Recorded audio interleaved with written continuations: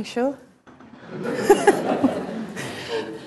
Okay, as Jacob said, my name's Elaine Cork and I've come from, well, it's a tiny little town really, called Gravesend, which probably you won't have heard of, but it's quite close to London, so it's about 20 miles or so from London. It's not as nice as Gdansk. I was saying that yesterday. Okay, so the idea is that I'll introduce myself. Oh, don't know if that's going to work. We might have to, oh, I don't want the clock. Best laid plans. If I can't, yeah, okay, all right. We'll have a second go. Okay, so what I'm really here as a representative of our whole school. I have a very posh title, which is Director of eLearning and Innovations. And I am unbelievably old and not a digital native. So every single thing that I have done, I have had to teach myself because computers did not exist when I was at school. When I tell my students that, they don't believe me. They think I am lying because obviously computers to them have been around for the whole of their life. And so to come across somebody who has never really used a computer when they were their age is quite shocking to them because it is just part of their being. My son, who's 14, has his life on his phone. That is how he would like everything to be, in the palm of his hand. And the thought of that, when I was 14, would have been something that I could never imagine, okay? So I think my age is actually a strength, because when I say to my colleagues that they need to try and do something, they can't really use the fact that they're not a digital native, because neither was I, okay? So, assuming this is going to work now, I decided that I needed to have a title for this presentation, so I have called it Why Teach eLearning for the 21st Century, because I do believe wholeheartedly that Why Teach is an exceptional set of resources that do indeed save the teacher time, but also because they can be customised to what you as an individual want, that makes them even more powerful, okay? Obviously, I've put on here my name, and I've also put my email address because I would be quite happy to communicate with any of you if you wanted advice. Not that I'm very good and I don't speak Polish, so therefore you will obviously have to communicate in English. I did try learning a few Polish words, but I managed to completely ruin them all. So I think dzień dobry is probably about the limit of my Polish. I'm not going to try anything else, because I might insult somebody. Okay, because if you do copy this down, you'll spell that correctly, but lots of English people don't, and then the email will bounce back. So make sure it's AR on the end. English people put it as ER, and then it bounces back because it's grammar when we say it, so they think it's ER. Okay. Okay, so really, I thought I'd give you a little bit of a history of how we came to use Why Teach, and then after that I thought I'd give you some examples of where we actually use it within the classroom, so that you can see that it is something that we do use quite regularly. So I'm a chemistry teacher by trade, and because obviously I had an interest in digital resources, I went out and found lots for chemistry. But unfortunately, my colleagues in biology and physics weren't so motivated to go and find things. And so there's a big show in London called the Bet Show, and I decided that when I went to this show, I would see if there was anything for biology and physics, because chemistry were leagues ahead of the other two departments. So I happened to stumble across the Why Teach stand, which at that time was a tiny little stand. So it must have, I think, probably been maybe the first year that you were there? Was it the first year you were there? Yes. In 2009, yeah? So it was quite a small stand, but my colleague and I sat down and we were just wowed by the quality of the resources and other things. So we decided that we would go back to school and try it. So the main things that I was looking for was, because obviously in science quite a lot of the concepts are really abstract and you can't always do the experiments for yourself. So I was looking for videos because I knew the teachers, that would appeal to the teachers. I was looking for interactive activities, so things where they could drag things across the screen so that the students could actually interact with them. And then, because I'm also responsible for our virtual learning environment, which is the VLE, because I can see some of you looking, what's that? So the VLE is our virtual learning environment. I was also looking for things that would allow us to populate that really easily. And then, in addition, I wanted resources that would allow us to set homework for our students that we didn't have to mark. That was a big plus, okay, as far as we were concerned. But we could still see how they were doing in the homework. So we could see if there were things that we needed to go over. Okay, so it was much more informative. Okay, so that was initially why we started. Also, the other thing was that we wanted to be able to improve the presentations that we gave to students, because a lot of the time we use PowerPoint and it becomes, in my opinion, boring. Because if all you do is have words come up, probably by the end of this hour you are going to be suicidal because I've got words coming up, but it can be very boring, and even with a bit of animation, it doesn't engage the students, because the students have much more media available to them all the time. And so therefore we wanted to enrich the media that we could put within our presentations. And we wanted things that would be easy to find, because you could search the internet. You could go onto Google and put in your search, but to find the quality and just the thing that you want can be very difficult and very time consuming. So we wanted something that was time efficient. Okay? Okay. We also wanted to be able to check how well our students had understood things. Because obviously as a teacher, the ideal scenario is you teach them something, you find out whether they understand it, and then when you find the bits they don't understand, that's what you review. So we wanted a way of individually being able to assess that, because the trouble is in a lesson, if you have a discussion, a few people answer, but you can maybe not really be sure that everybody understands to the same degree. And so we wanted something that was more individualised. The students, I've been on a conference, and apparently in the digital age, if a student does not get feedback within 400 milliseconds, all right, it is invalid in their head.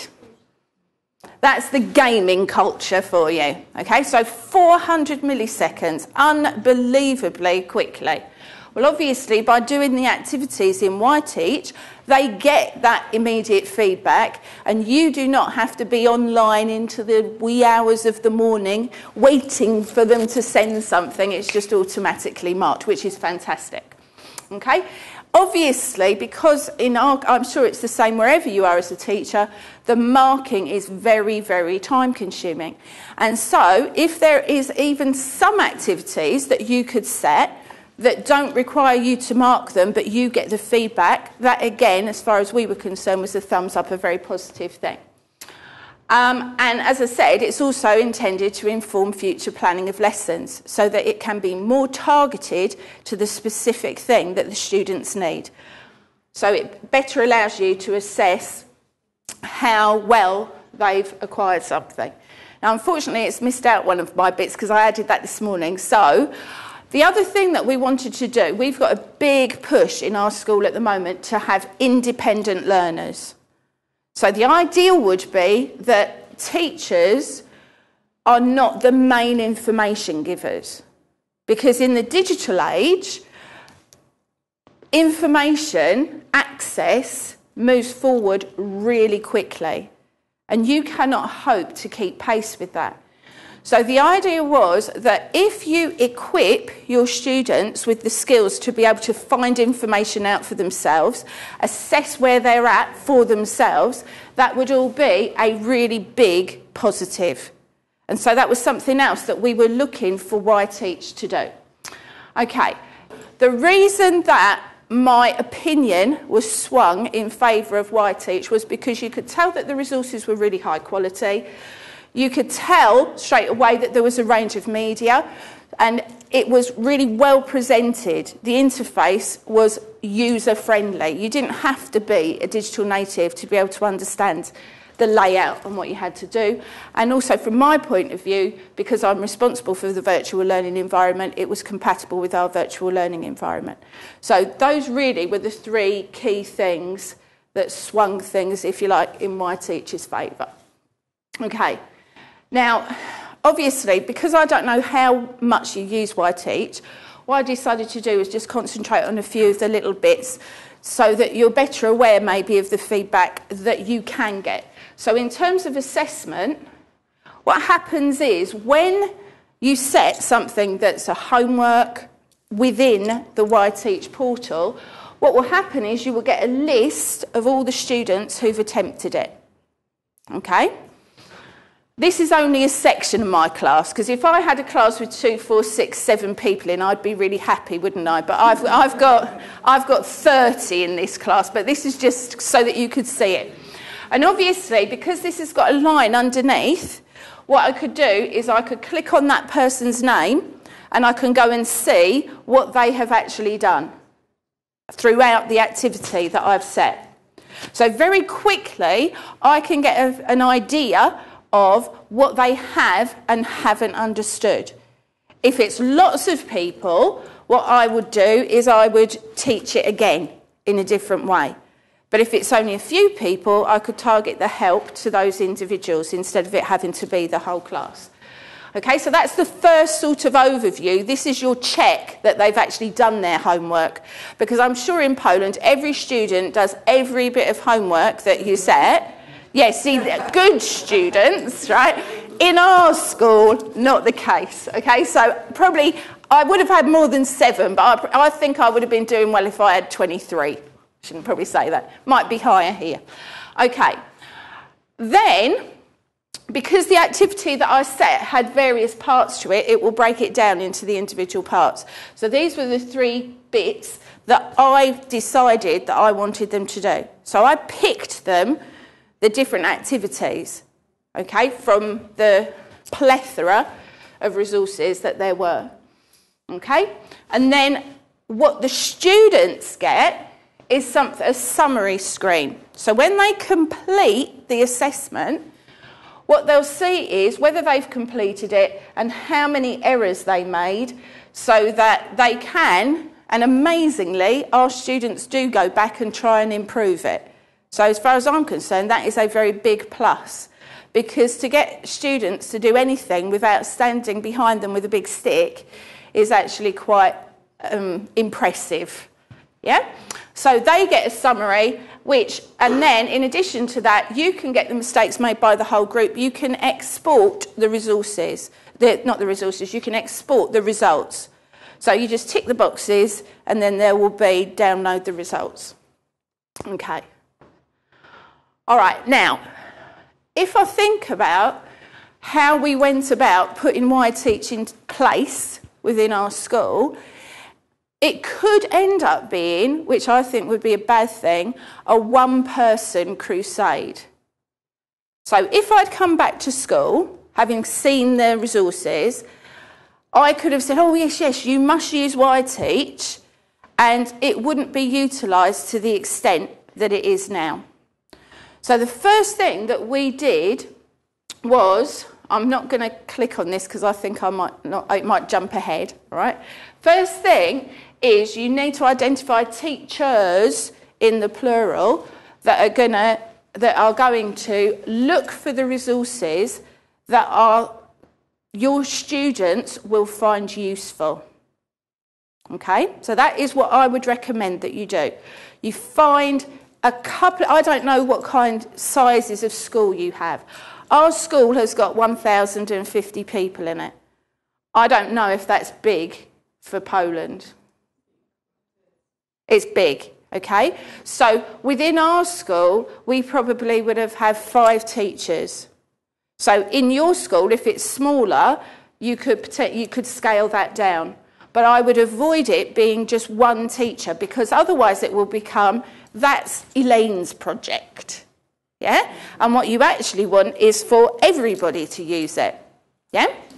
So I would identify a few, what I've called teachers. In England, we call them champions. Okay? Champions of Whiteteach, or Whiteteach champions, okay?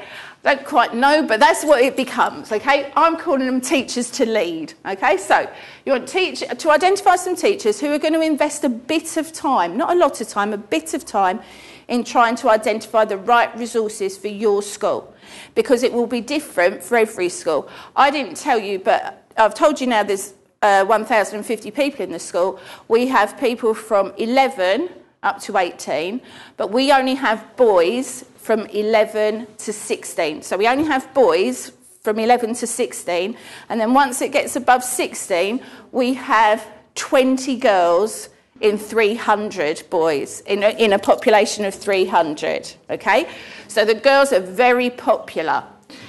Right, once you've done that, these lead teachers, as I say, are going to identify the activities that are most appropriate for your school.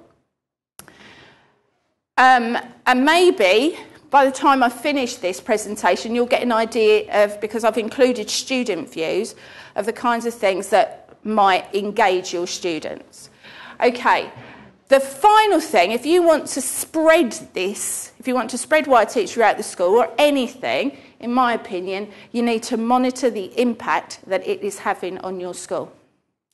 Because if other staff can see that there is a positive impact, either in terms of the student outcomes or in terms of your workload, because if you can manage your workload to be doing less in terms of preparation, it gives you time to interact with the students, which is why I'm sure you went into teaching. You did not go, I think you'd be very odd people if you went into teaching to do planning, right? You went into teaching because you wanted to enhance the life of young people, right? I hope. I'm sure, not I hope. Okay.